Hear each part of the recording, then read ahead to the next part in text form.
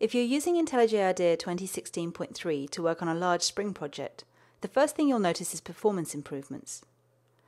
But as well as this, you'll see numerous new features and bug fixes for working with Spring. If you're creating a new Spring Boot project with Spring Initializr, you'll see the wizard has been completely reworked to cater for the ever-growing number of options available. The dependencies are logically grouped to make it easier to navigate, and on the right you'll see the options you selected. You can still select the Spring Boot version and search for a specific dependency. IntelliJ IDEA 2016.3 supports the new meta-annotations from Spring 4.3. For example, the annotations for request mapping, like post mapping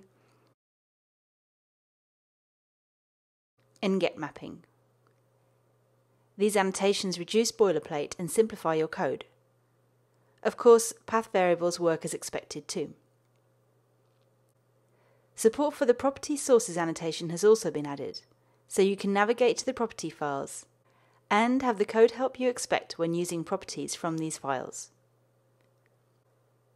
And if you've defined an auto-wired meta-annotation, IntelliJ IDEA now correctly detects this and offers the expected auto-wired functionality. If your meta-annotation takes a property placeholder, you can now inject the property placeholder language. This gives you code completion on the property keys and lets you view the value. There are lots more changes in IntelliJ IDEA 2016.3 to support Spring projects. Take a look.